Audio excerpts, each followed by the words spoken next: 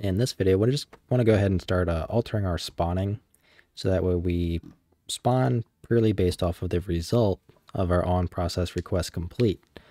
So the way we're going to do that is we're going to actually comment out our super, which goes through a list and calls a bunch of stuff that actually triggers our spawning. So that's what we don't really want to happen. So if I were to compile this and run it, we shouldn't really spawn.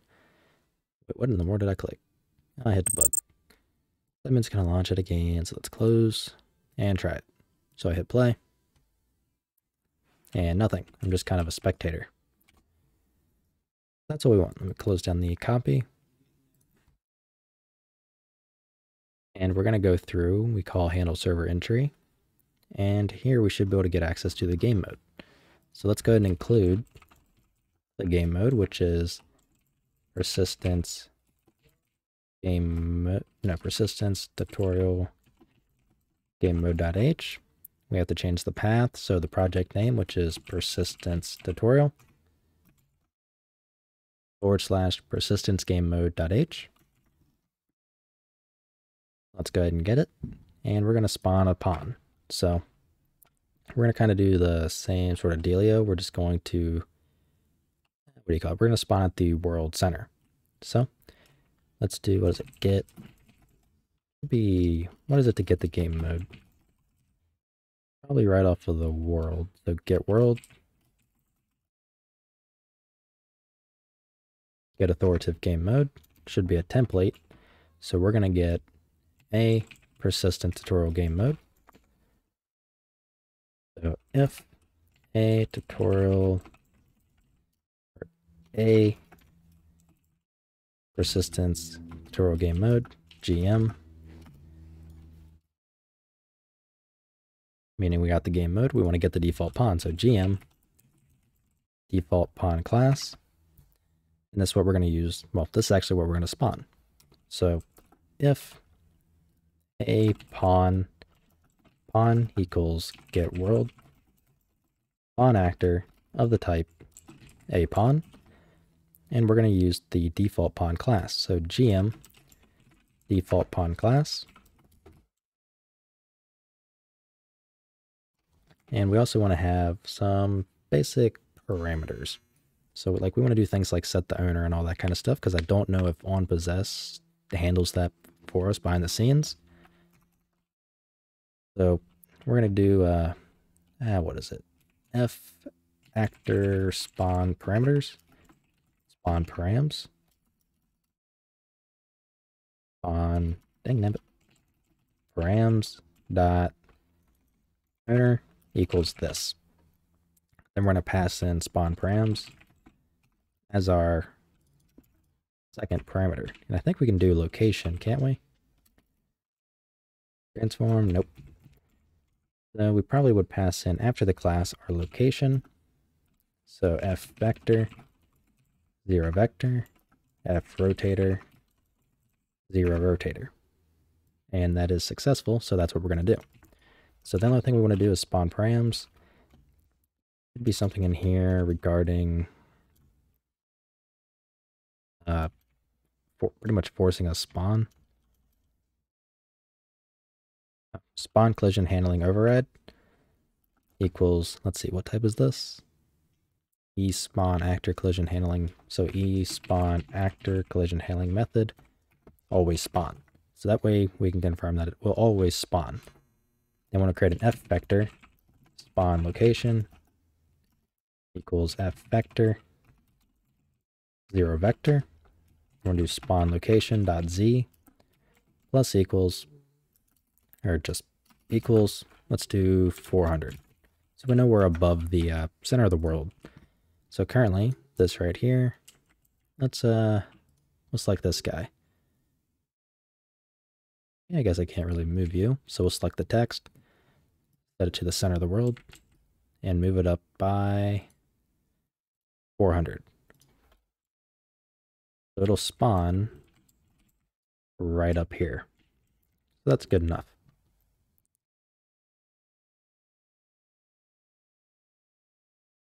So we should have that set up in spawning. Now that we have the pawn, we're going to possess it.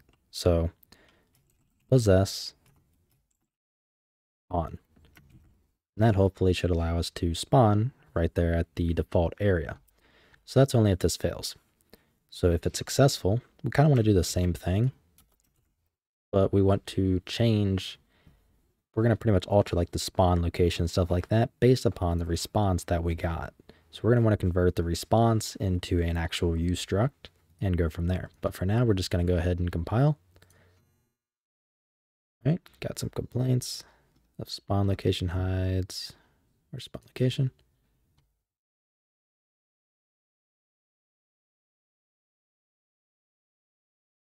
I don't see how. At 67.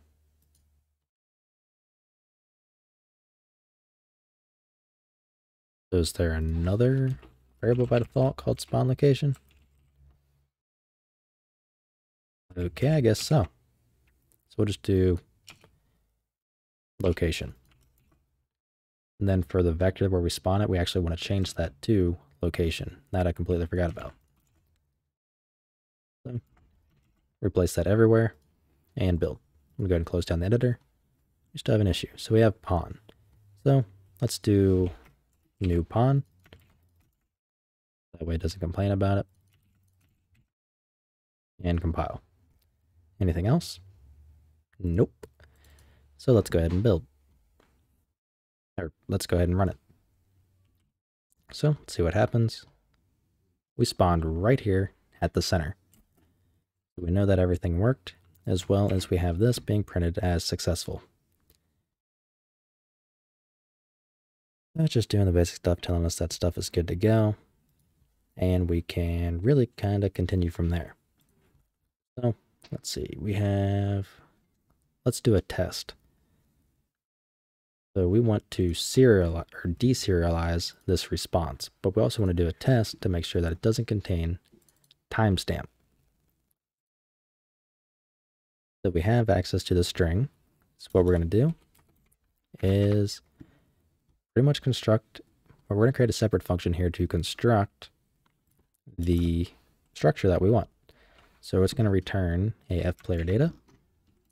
So fPlayerData convert to struct or player data. It's going to take in a f string. It's going to be a reference. Call it response string, and we're not going to alter it, so we're just going to do a constant. Create the implementation and do our checking. So basically, we want to construct a fPlayerData. Call it player data. And by default, we want to return player data, because by default we have our values set to is valid as false. So that's what we're going to immediately check for up here.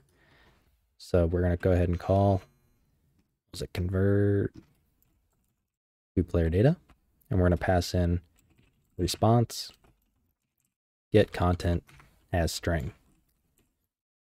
So f player data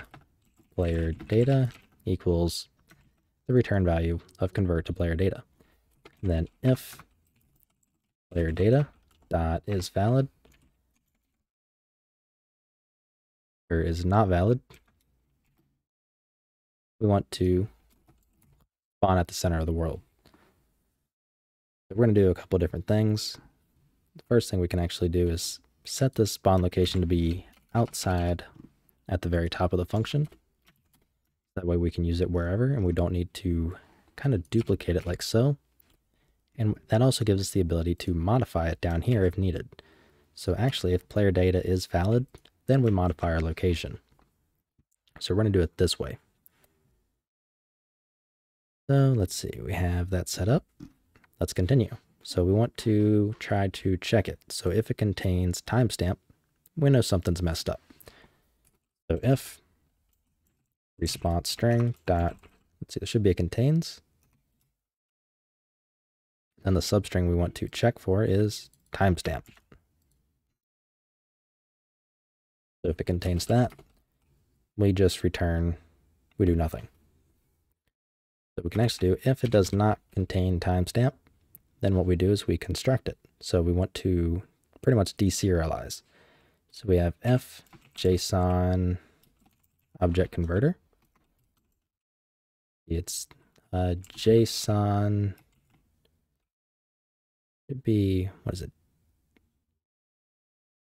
JSON object string to ustruct. So it takes in the first parameter that shows up. It's going to be the string. So that's going to be our response string. And the second parameter is the struct we want to pretty much put everything into, which is player data.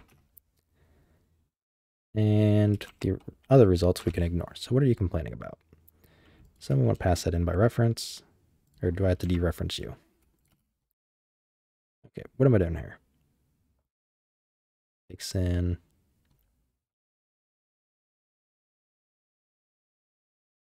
just takes in the string. Do I need to pass in? Okay, I guess I have to pass in the remaining elements.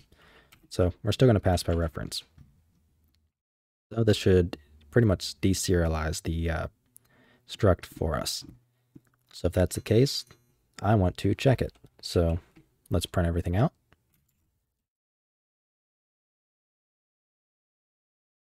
%d,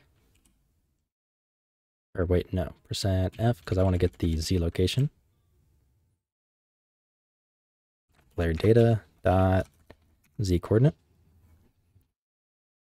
That should be printing out 30, assuming everything is actually going to work. Well, let's go through and compile, and we will see. Actually, I think I need to relaunch the editor because of the header change. Yeah, that's going to be my guess, considering it just froze up too. Alrighty, let's see what happens. Okay. Contained timestamp, so there's obviously an issue there. So we spawned right here at the default center. So now, want to do the check, so we want to pass in 1235 as the player ID.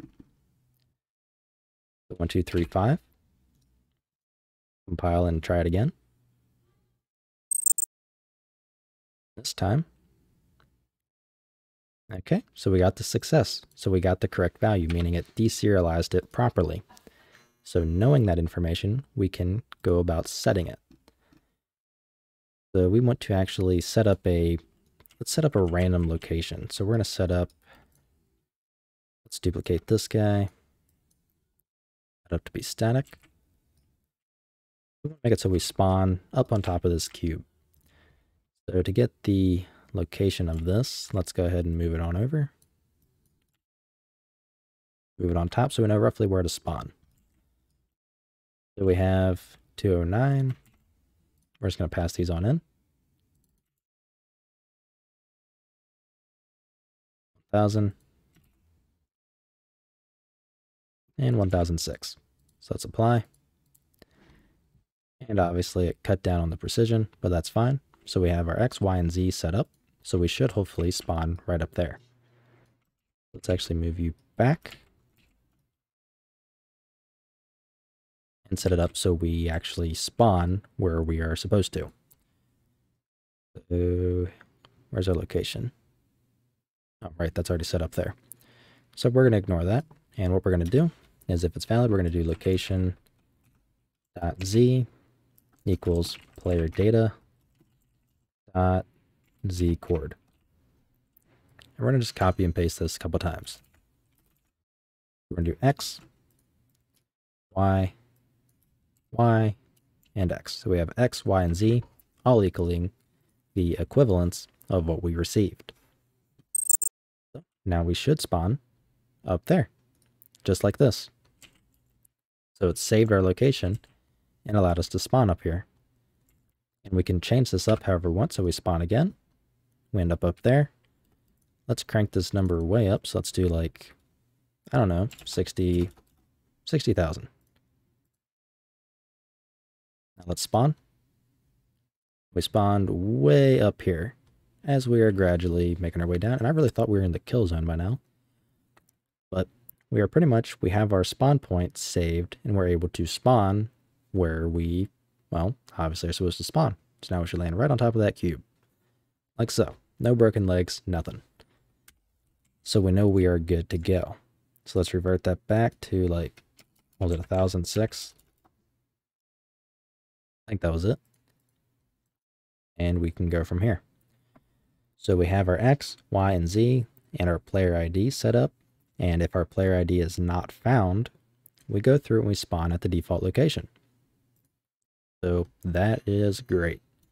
Now we just want to set up, we can do rotation as well as we can go about and do health, because we are going to do health. So location would be the exact same thing, except instead of X, Y, and Z, you would have your roll, pitch, and yaw. And you would go about doing the exact same thing. Just replace out the rotator with your own rotator. But we can also clean this up a good bit, because what I'm noticing right here, we do not necessarily need this if else. So what I'm going to do instead is remove the else statement entirely. Well, actually, I'm going to leave it. I'm just going to print out the log, and that's it. Of course, dogs bark. And move the spawning outside. So we handle the spawning outside of everything, and we set the data only if it's successful. So that's going to be all for this video. If you like what I'm doing, and golly, those dogs are annoying.